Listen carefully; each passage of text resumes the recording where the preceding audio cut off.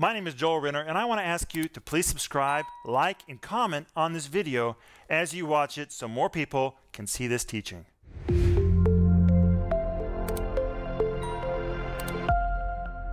Welcome to today's program. My name is Rick Renner, and I've been waiting for you. Today is the last in my series called The Supernatural Supply of the Holy Spirit. And today I'm going to begin with another story. I want to talk to you about worry. When I was a young man, I was literally eaten up with worry. And you know why? Because I got it from my church when I was a young boy. It wasn't their fault. It was just my perception of something that I heard very often. In our church, I often heard, "Are you burdened for souls?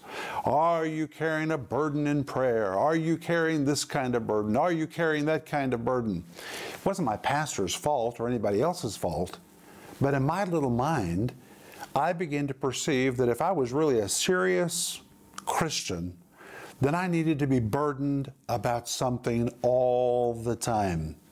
And even from the time that I was young, I always felt heavy and burdened and serious. And eventually in life, it became worry.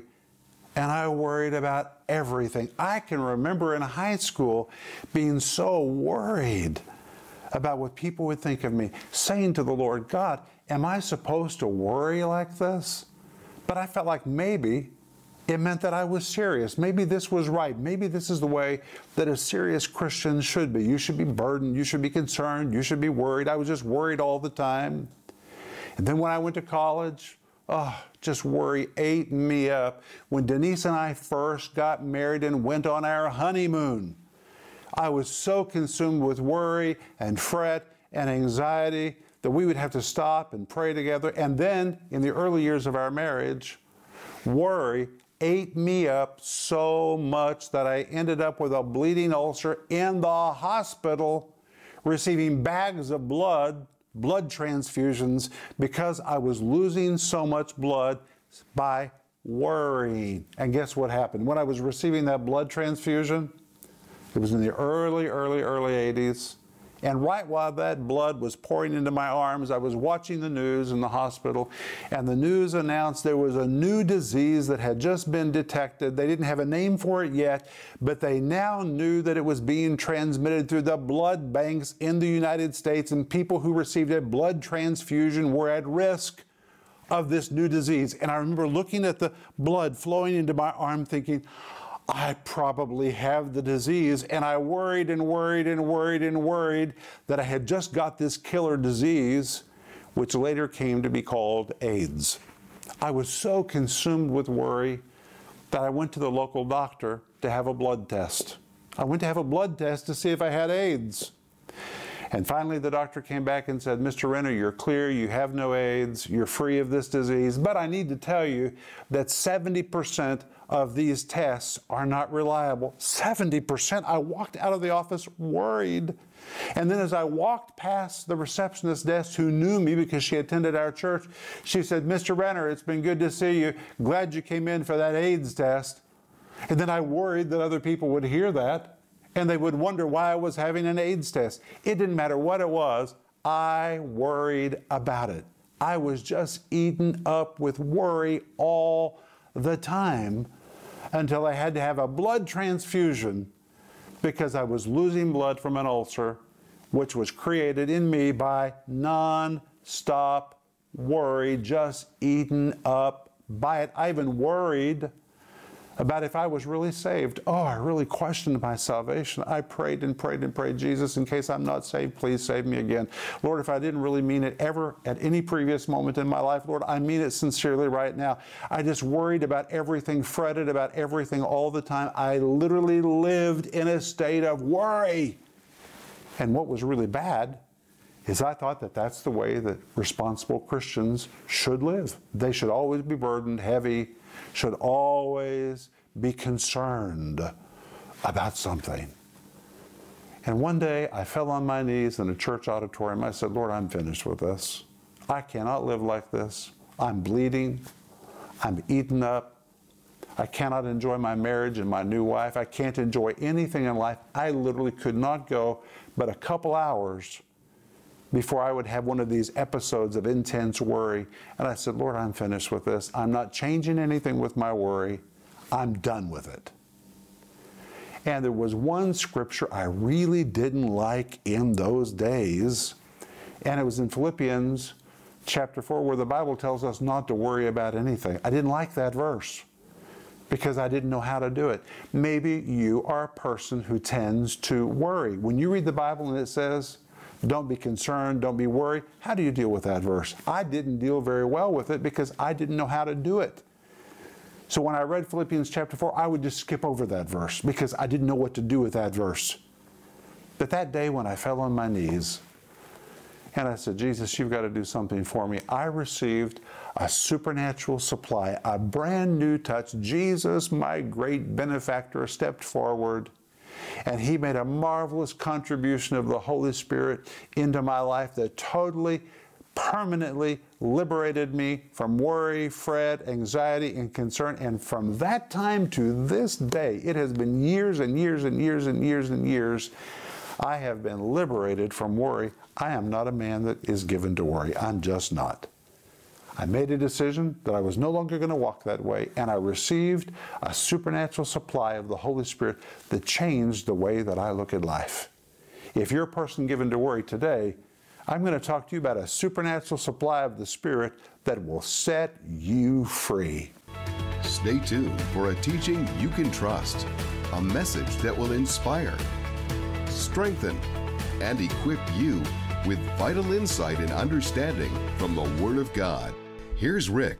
Today I'm going to talk to you about a new supernatural supply of the Holy Spirit that will set you free from worry. You do not have to live in a constant state of worry, fret, and anxiety. If you'll just receive a new touch of the Spirit, it will change your perspective and totally set you free. That is my personal testimony. And I want you to have my series called The Supernatural Supply of the Holy Spirit. My friends, there is a river of power waiting for you, a river of joy. When the Apostle Paul wrote the book of Philippians, he was in a Roman prison. And from that horrible, horrible place, he wrote about joy almost 20 times in the book of Philippians. If he can have joy where he is, you can have joy where you are. There's a river of joy waiting for you, but it comes in a new supply of the Holy Spirit. And that's what this series is about. It will really help you. I really want you to have this because I believe that you need it. And it comes with a study guide. My friends, the study guides are so wonderful. You know, if you go to our website is loaded with so many different study guides. They're good for personal Bible study. They're good for home groups. They are awesome for Sunday school. It is loaded with Greek words, history, points, principles from the Scripture. All of it is in this. I lay it out before you like a banquet. So please order the study guide as well, The Supernatural Supply of the Holy Spirit. And we're offering you today, and today is the last day, my book's called Sparkling Gems from the Greek, Volume 1, and Sparkling Gems from the Greek, Volume 2. You may say, well, I already have Volume 1. Do you have Volume 2? If you have neither, it really doesn't matter which one you start with. They're both awesome. They're both similar, but what is different is each one of these books contains 1,000 Greek word studies. 1,000 in this one, 1,000 in this one. It is like a lavish meal that is just set in front of you, but it's not written in a complicated way. It's very simple for you to consume.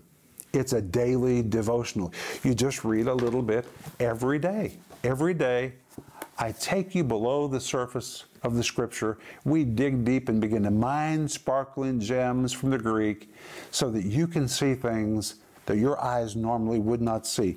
And at the very end of every one of these devotionals, there are questions for you to answer.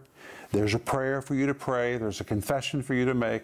This will strengthen your spiritual life. Again, there's Volume 1 and there's Volume 2, and I want to encourage you to order yours today.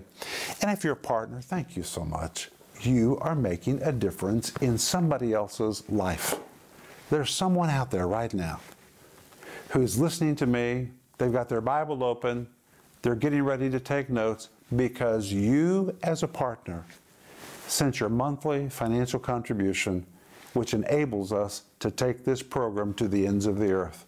It's so amazing that right from the privacy of your home, without ever walking out the door of your house, you can be a missionary. When you go online and become a partner, or call us to become a partner, or when you send your monthly contribution, it's like you're doing mission work. You're sending the teaching of the Bible to people who are crying out for it.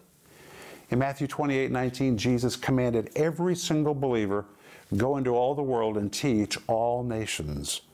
That is a command, not to some, not to a select few, to every single believer. You might say, well, I don't know how to go into all the world and teach all nations. Well, I'm telling you how. Become a partner with us, and when you give to our ministry, it is the equivalent of you going on a mission trip every single month. You know, if you went on a big mission trip, it would cost you a lot of money all at one time. But when you become a partner, you do mission work every month with a small amount or whatever God puts on your heart. It's easier to bite off and to chew and to do, and you go on a mission trip every month. Wow, it's amazing. Thank you, thank you, thank you. And when you become a partner, we immediately send you my book, Life in the Combat Zone, because it is dedicated to partners. And we send you Denise's little book, but powerful book called The Gift of Forgiveness. And remember that if you need prayer, please call us. Call us right now. Right now, somebody's waiting for you. Or send us an email. And the moment your email shows up in the inbox, we're really going to begin to pray for you. But today, I'm going to talk to you about a new supply of the Holy Spirit that will set you free from worry. And I've got my Bible. I hope you have yours. Let's return to Philippians chapter 1, verse 19, which is our anchor verse this week. And in Philippians 1, verse 19, Paul says, "For I know that this shall turn to my salvation through your prayer and the supply of the Spirit of Jesus Christ." Paul was in prison, but Paul says, here's what I know. He says, "For I know." The Greek word oida. I really, really know this. He's speaking very confidently. I know that this, the word this is the Greek word tauto. It points to his predicament being in prison. I know that this situation that I'm in shall turn to my salvation. Shall turn is a Greek word apobino, which literally means to step away, to walk out, to disembark. Paul says, I'm going to step away from this place. This is not my end. I'm walking out of here. Well, believe me, that was against the odds because people did not walk away from Roman prisons. But Paul says, not me, I know my end. I'm not going to get stuck here. I emphatically know that this situation that I'm in is not the end.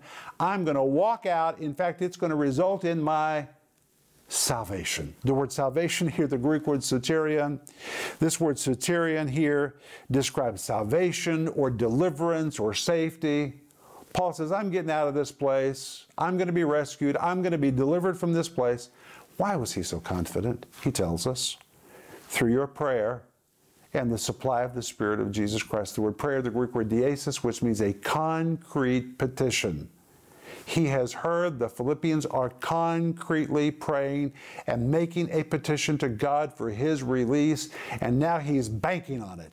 They're praying for him, so he knows it's going to happen, and he says, and because of the supply of the Spirit of Jesus Christ. And that word supply, I remember the first time I studied this word supply, it nearly overwhelmed me. It's so powerful. It's the Greek word epikoregia.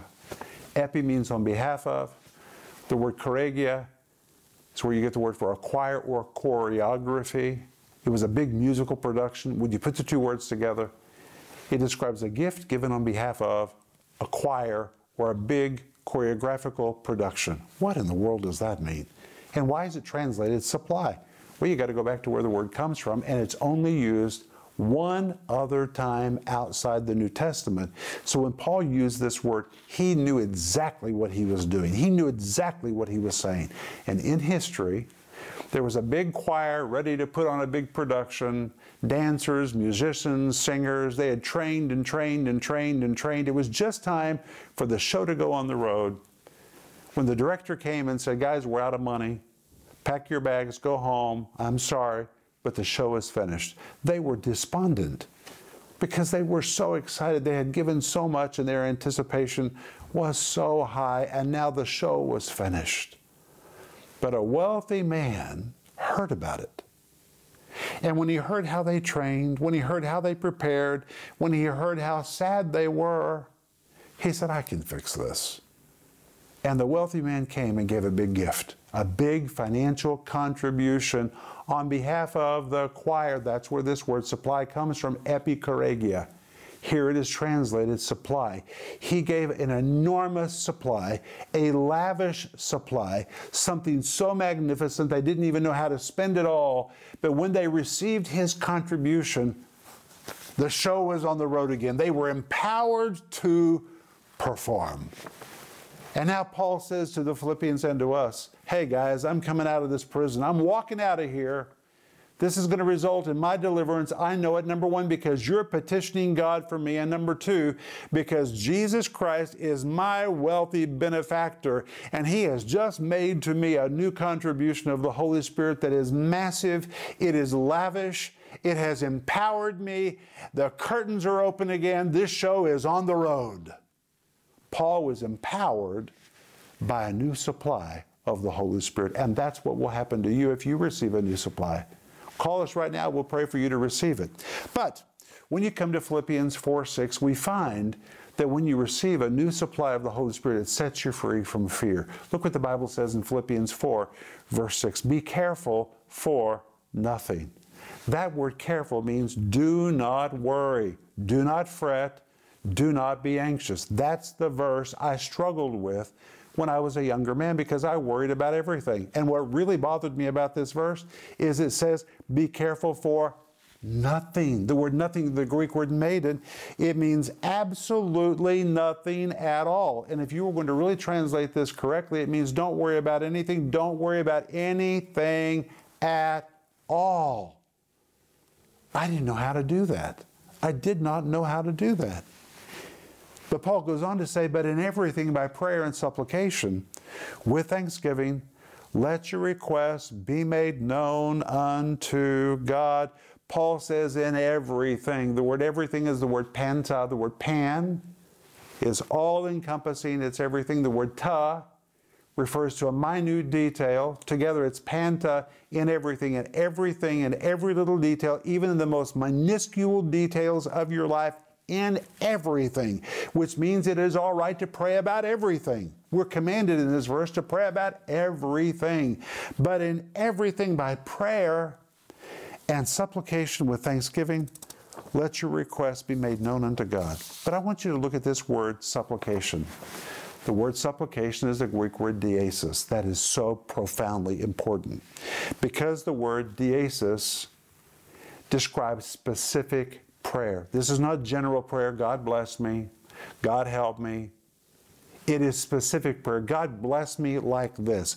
God, I need you to help me like this. God, I need you to do this. It is the word diesis, very, very specific prayer. A request for a specific need to be met, and the word diesis usually described a physical or a material need. It was a petition. Just as if you were to write a wealthy person and present them a petition. You were to present to them a request. Would you please do this? A wealthy person is going to say, well, I'm happy to help you, but I want to understand what you need. You have to list it out concretely. That's the word that is used here. And now Paul says when you pray, don't speak in generalities. Get very specific when you pray. In everything with prayer and supplication, diesis. Very concrete, specific requests. He says, let your requests be made known unto God. Now he adds the word request. What's the difference between a supplication and a request? Well, the word request is the Greek word aiteo. Oh, this word is strong. The word aiteo means to beseech, to petition, or even to demand. It really means to demand. To be adamant in requesting assistance to meet a tangible need such as food, shelter, money, or other physical needs.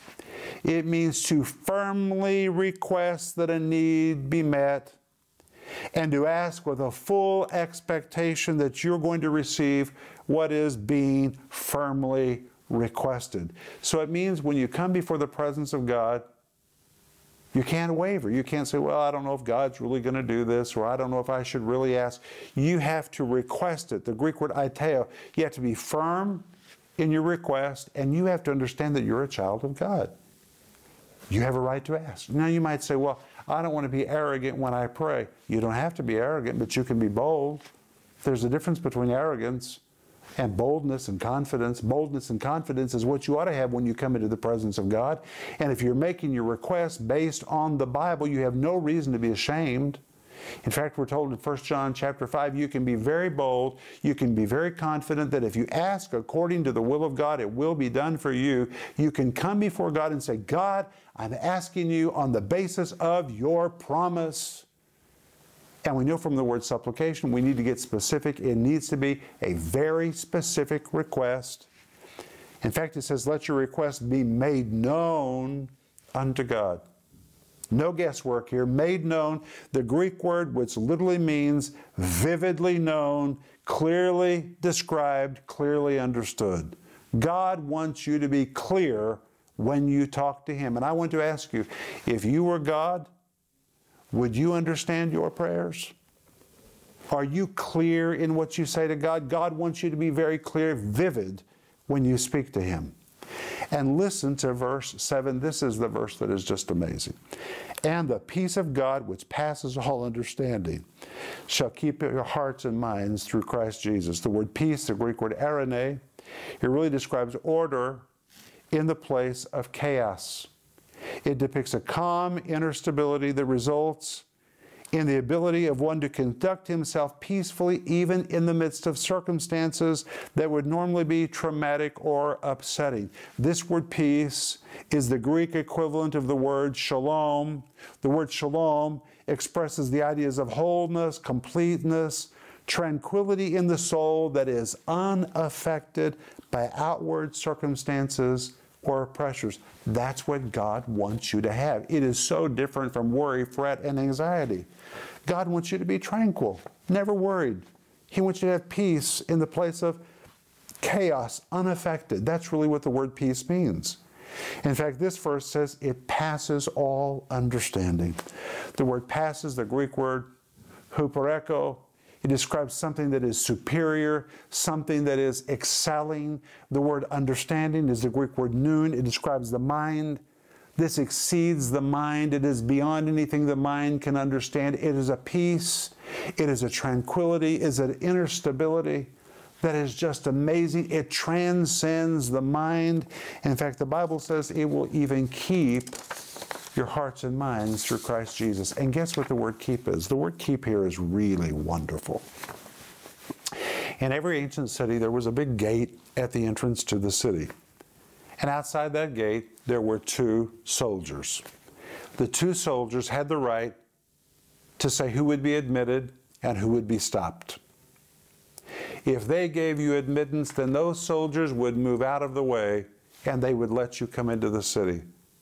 But if those two soldiers felt you were bad for the city, they would put forth their spears and their shields, and they would block you so you could not come into the city. And now Paul uses this very same word, which means when the peace of God is ruling in our hearts, it stands at the entrance of our hearts, and the word hearts here is the Greek word kardia, which describes the inner self. It can even describe your emotions. The peace of God stands at the door of our heart, of our emotions, of our inner self, and the peace of God is a guard. And if something is good for us, the peace of God will make entrance for that thing to enter our life. But if something is foul, something is evil, something's going to mess us up on the inside, this peace of God, like a guard, will block its entrance. So that worry, that fret, that anxiety, or that evil force cannot find access to you. That is just amazing. That's why the verse says it will keep your hearts and your minds through Christ Jesus. Wow. Well, I lived in a state of fret and worry until God touched me that day when I was on my knees at an altar. He gave me a new supernatural supply of the Holy Spirit, and suddenly that worry and anxiety began to break off of me. And from that time to this day, I have never lived in the state of worry and anxiety. It just is not who I am. In fact, sometimes people say, "Are you not worried?" No, I don't do that. God changed me decades ago. I just don't do that. I received a supernatural supply that set me free from that. And today, the peace of God stands at the door of my heart, and it blocks all that from finding entrance to me.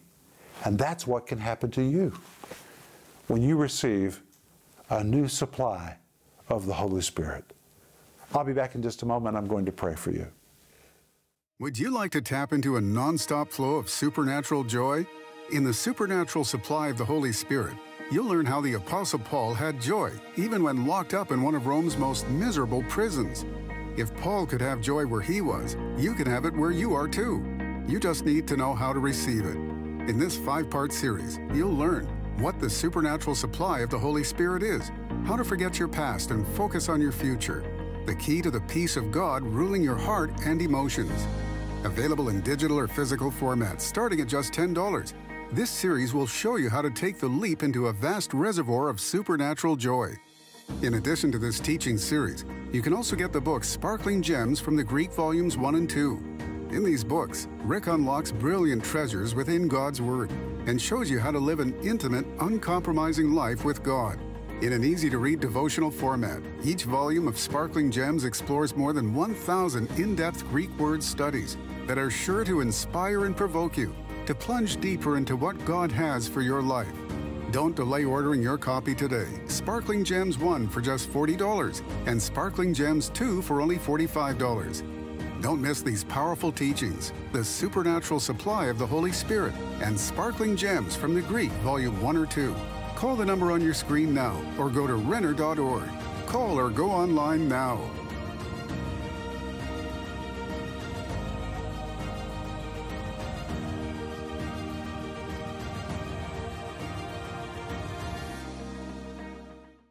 Jesus wants to set you free from worry.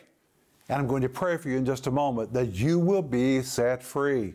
But I want you to order my series called The Supernatural Supply of the Holy Spirit. I'm telling you, my friend, when you receive a new supply of the Holy Spirit, everything changes in your life. You can receive one right now.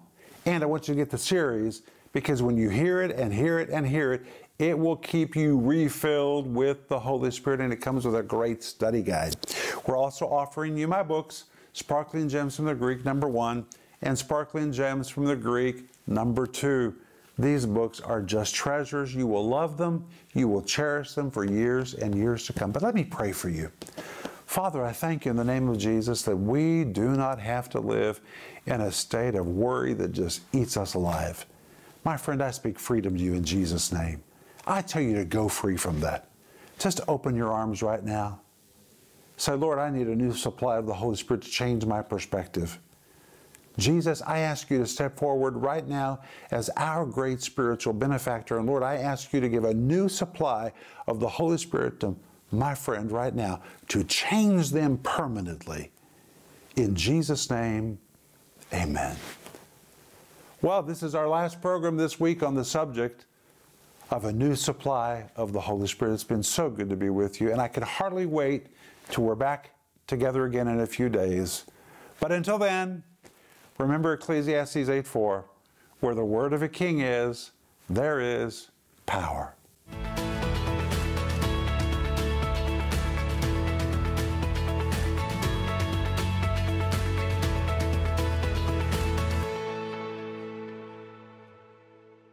Wow, wasn't that a great teaching? My friends, I want to ask you to please like, subscribe, and comment on that video you just watched so more people can see it.